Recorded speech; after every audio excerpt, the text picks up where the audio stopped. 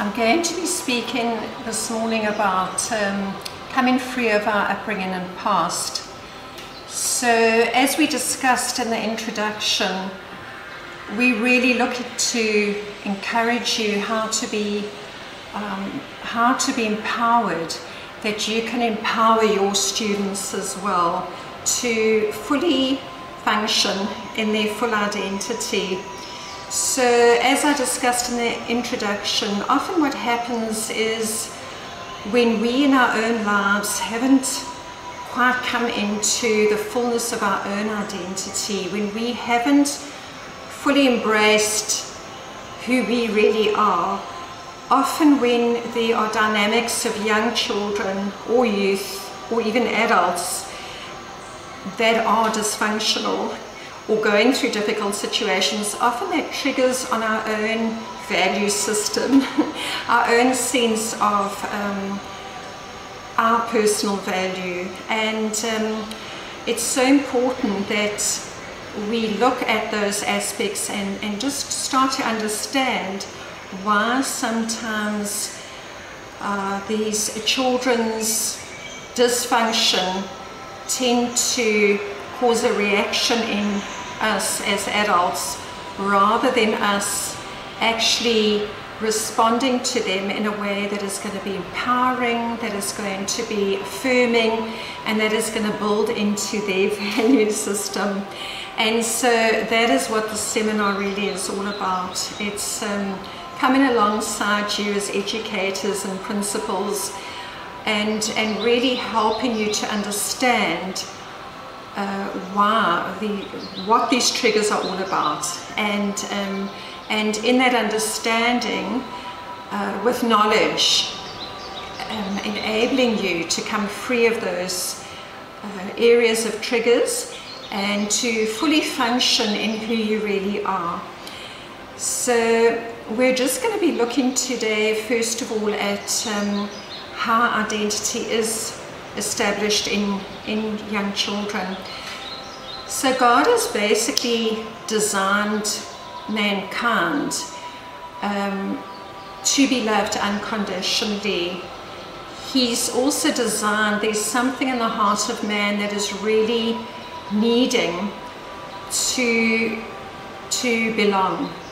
And so God put parents in the earth for that function, for children to grow up and to model after the parents. So there's a scripture in the Bible in 2 Corinthians 3 that says, all of us, as with unveiled face, behold him as in a mirror, are being changed into his image and likeness. So basically what the scripture is talking about, it's talking about really reflecting the image and likeness of God.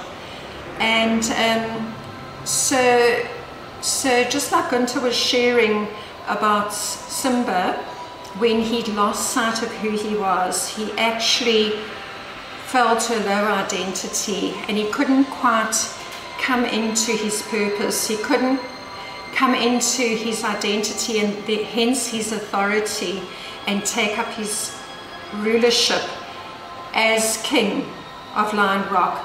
So actually the hyenas were ruling and he ran away, if you remember in the movie The Lion King, when Scar, who is so typical of circumstances that happen in our lives, Scar continued to set up circumstances to trick and trap Simba into making wrong choices and then condemning him and causing him to feel guilty and ashamed.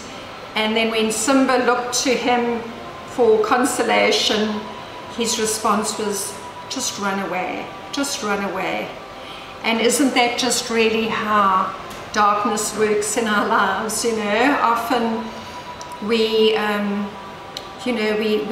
up, because of the brokenness in our upbringing and our past, we are an open target often to darkness coming in and finding those vulnerable places in our heart, the places of woundedness and the places of deep hurts, places of inadequacy, and really builds like a fortress in those places. And often people spend their lives covered in guilt and shame and blame. So just like Simba ran away from, he didn't recognize he was actually a king and he was meant to rule. And so he ran away from his purpose, and he fell to a less identity. And so it was only when, I don't know if you remember, look, this isn't a Christian movie, but it really is a wonderful picture about identity.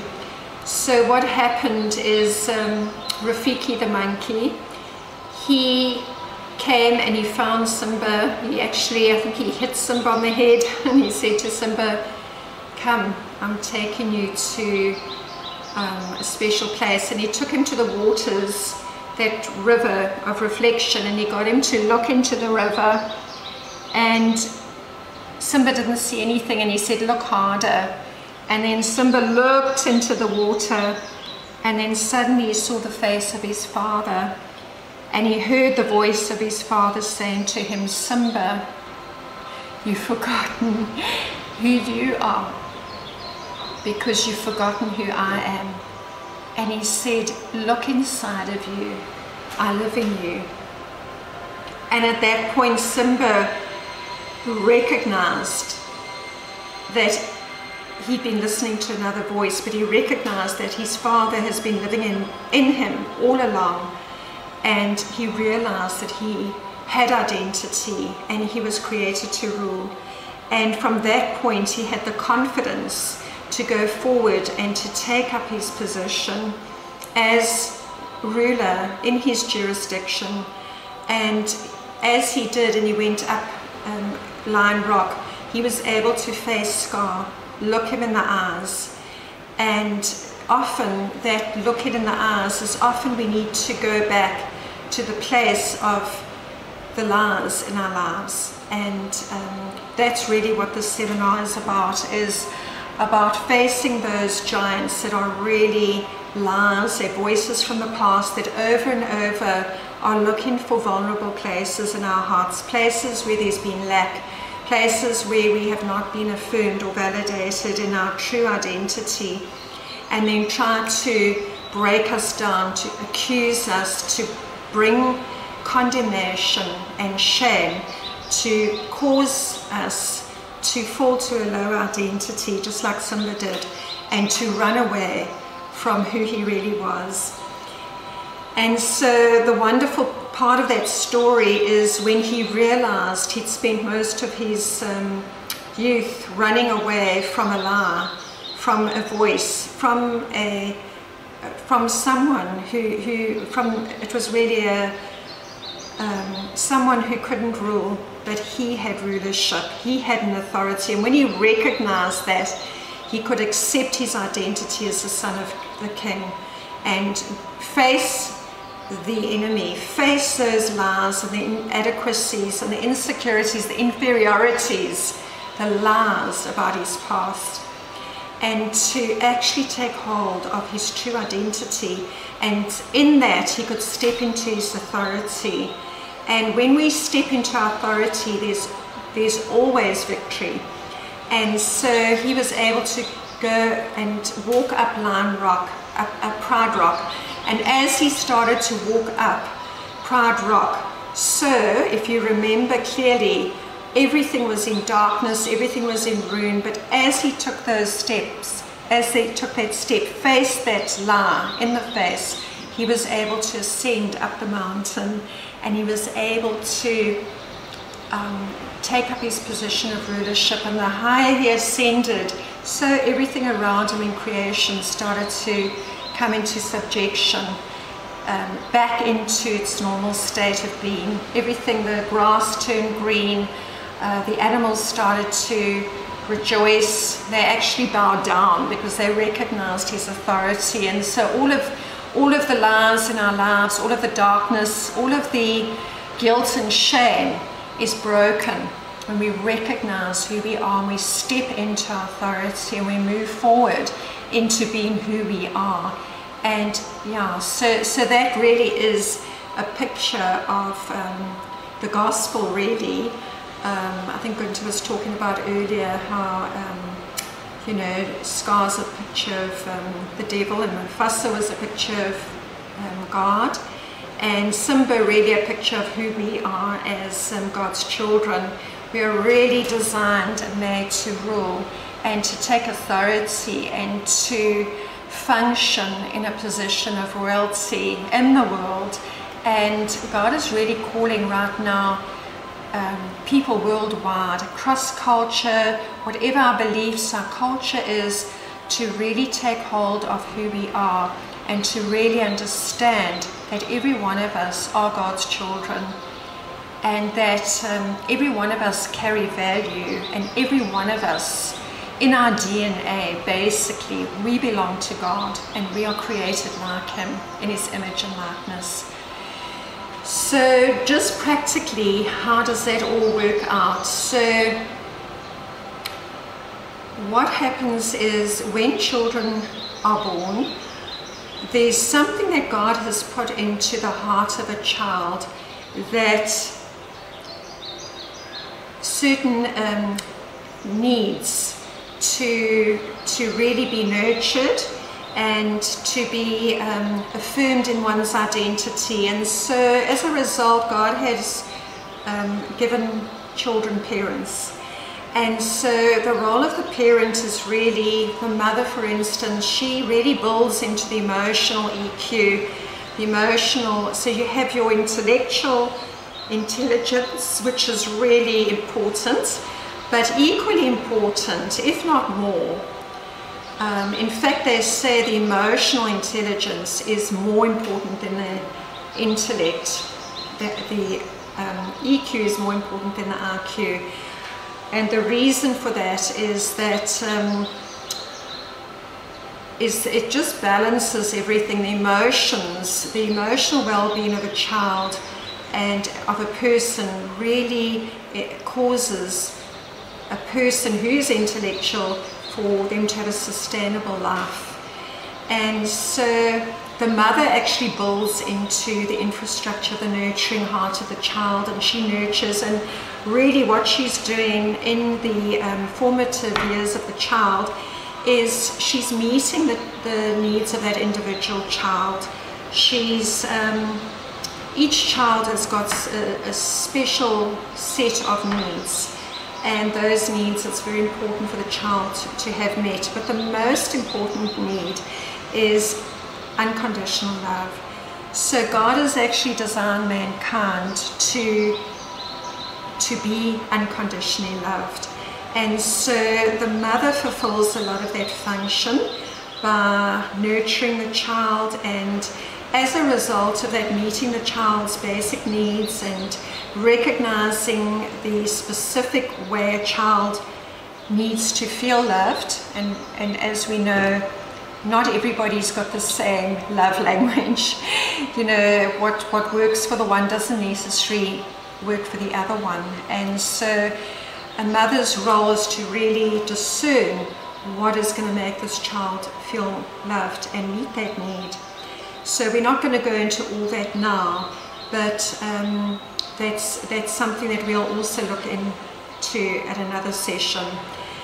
So what happens is, if that nurturing side is met, when the young child grows up, and I'm talking specifically about boys in this instance, they learn, as I said, to self-nurture. And when they have problems in life, there's exams or there's peer pressure, bullying, or maybe later on they come into marriage and there's problems in the marriage, or maybe the wife is going through a crisis, the man has built in an ability how to deal with that stress, and he can self-nurture, and he's not needing something from the wife at that point. And often that is so helpful, because most relationships, in fact there's 75 to 85% of marriages that are codependent, and the codependency is often caused by the child not being child's emotional needs not being met when young. So often a child is stunted in that area.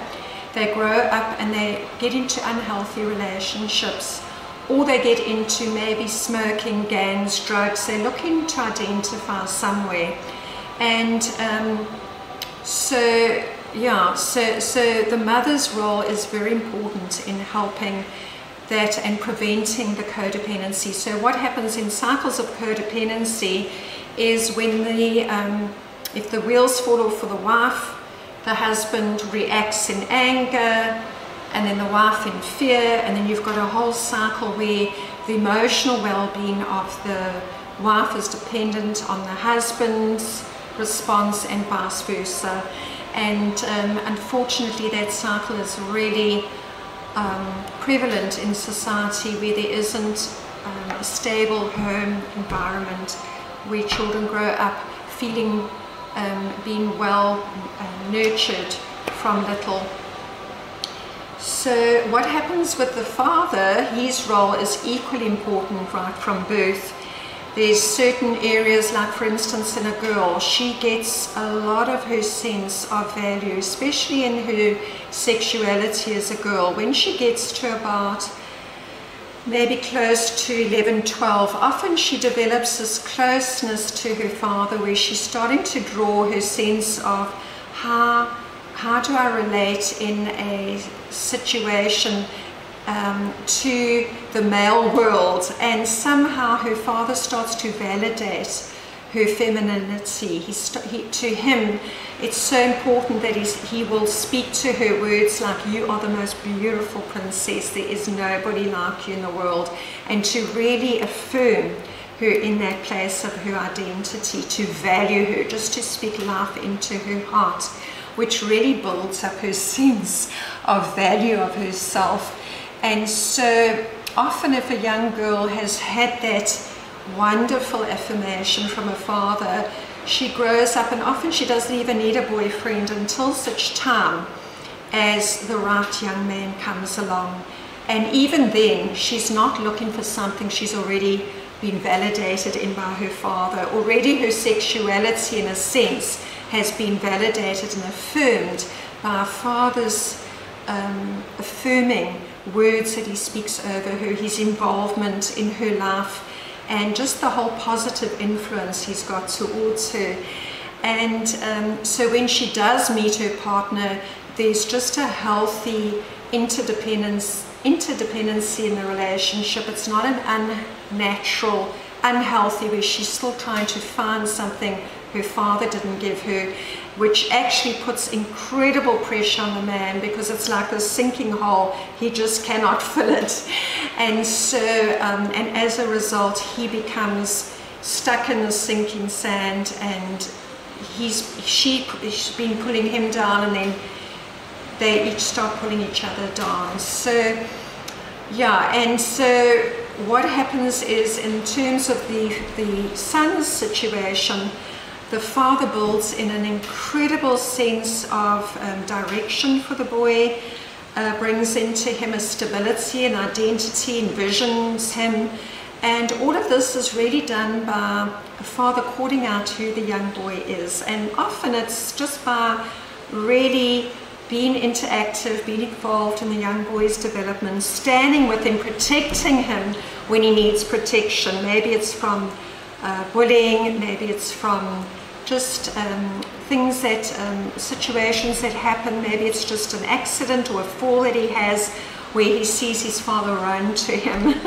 and grab him and lift him up and kiss him all over and really make him feel like he is loved. And often fathers battle with that because the emotional side in their own life hasn't often been seen to, attended to, either by an absent mother or perhaps an absent father, where one or the other, and sometimes in extreme cases neither of those areas have been fulfilled properly. And what happens is you have a young boy who has not been nurtured, he has not been validated, his identity has not been called out by a father. He's so emotionally he's pretty much dysfunctional In other words, a lot of his building blocks aren't in place. And so when he gets to adulthood now, he needs to start coping with pressures of exams at school, and later on friends, peer pressure, pressures at work, and later on in marriage. And he just does not have the infrastructure.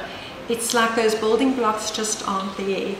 And it's like at some point this building is just going to collapse. There'll be burnout. So often what happens with people when they get to, as they grow up and develop, there's been so much lack with all these building blocks not being there in place. So when the pressures of school comes along, when the pressures of not being able to cope, not fitting in, not having the emotional infrastructure, the stability that parents build into a child's infrastructure, both the mother's nurturing heart and the father's carrying the visionary, carrying out the modeling role, carrying the whole releasing into manhood sort of function, and he activates the son into a place of leadership and calling out his giftings, talents, and affirming him in his true identity. With those building blocks that have not been in place, often the young man cannot cope with the pressures of stress in his work environment. He cannot cope with relational issues with his partner, and often that building, the building starts to come down, and basically the foundations that were not put in their proper place in parenting starts to be exposed. Often young children, when they haven't had this type of infrastructure put in place, they start to find their identity elsewhere. So when there was a time, a couple of years, we were looking after some young boys, and we spent a couple of years just taking them on little outings on weekends, and we take them to the beach and just on certain outings. And I really loved watching the one young boy. He was from 6 until about 12. He used to watch Gunter, he used to walk like Gunter, he used to watch him drive, and I could see in his mind there was like this whole sense of modeling, that there was something being built into his infrastructure that he was modeling this type of behavior, and fortunately that was good behavior. And so young people, there is something in them that is constantly looking to model after. There's something that God has put in the heart of us all, like little Simba when he went to the waters of reflection and he saw his father's face. There's something in us that is looking to model after somebody for identity. And so when that isn't, those building blocks aren't put in place properly, these children start to look to their peers. They often, young boys in communities, often will look to gangs. They'll look to pleasing their friends, and they'll go with whatever the friends are being involved in. Girls as well, if they haven't had that nurturing properly by a father, the affirming love of the father, they're going to be looking for it somewhere. How to get love, and at whatever expense, whether it's really selling themselves short of their who they are, or could be as young girls. They will stop at nothing. There's something God has put in us to really have an identity, and if the right identity isn't put there, which comes from parents, but ultimately first of all from God, essentially from God, the children or the young boy or girl will actually be looking for it somewhere else. And unfortunately, often there's just so much temptation around them that they end up in these cycles of codependency, in these wrong relationships, and often the dependency goes into drugs, drinking, sex, money, stealing, and that goes into a whole lot of dynamics. So Yeah, we're talking about unconditional love. We are born into a society that is very performance-based. So, as I mentioned earlier, our bodies are designed for unconditional love and to be loved unconditionally. And if this deep need is not met in our parenting place, there is a huge gap. And so the way society is, if those children haven't had a proper sense of being valued and loved unconditionally, they are going to battle to cope in a performance-based society. And so where school can be a very positive environment for children that have a very good foundation, a stable environment, they can cope even if they're not necessarily children who perform well with routine and structure. There's enough of a stability and an infrastructure where the parenting can bring the balance of maybe the other aspects of who the child is and what the child needs to develop and to grow and mature. The parents can step in and balance that lack. But unfortunately, a lot of the school system does cater for children that are more inclined towards task, routine and structure, which leaves a large portion of children that are maybe children that are more motivated by having freedom to develop creatively or through play or drama in other expressions and don't necessarily fit into the whole structure of things. But that does not necessarily mean to say they're not bright. These children often are equally, if not in some ways more bright, but often that the school's system don't always have the capacity to cater for all the different diverse types of expressions